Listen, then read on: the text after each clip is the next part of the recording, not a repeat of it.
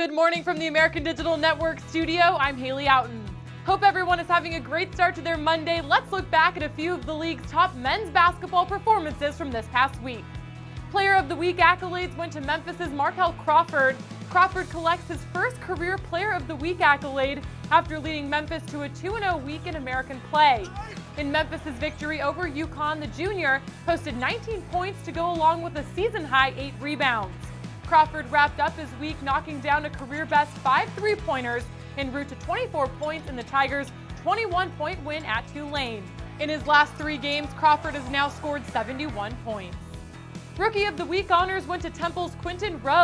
This is the 3rd Rookie of the Week honor for the freshman. Rose posted 14 points in both of the Owls games last week. On Saturday, Rose was one of 5 Owls in double figures as Temple notched its first win in American play. Through 4 games, Rose leads the American in steals, averaging 3 per game. And here's a look at several other notable performances from around the league that were named to this week's honor roll. SMU forward Shemi Ojale helped SMU extend its winning streak to 10 games.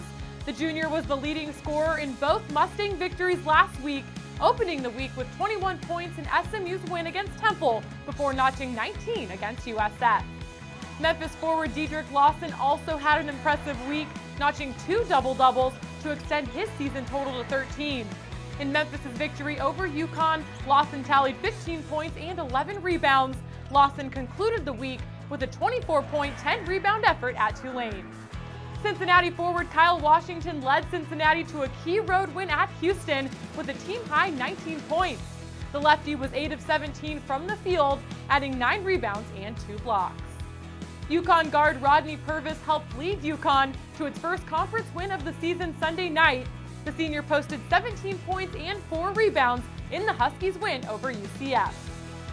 And lastly, Houston senior Damian Dotson recorded his team-leading 5th double-double of the season in the Cougars' loss to Cincinnati. Earlier in the week, in a victory against Tulsa, Dotson led all players with 18 points, knocking down 4 3-pointers. Congratulations to all of this week's honorees from the American Digital Network studio. I'm Haley Outen. Have a great week.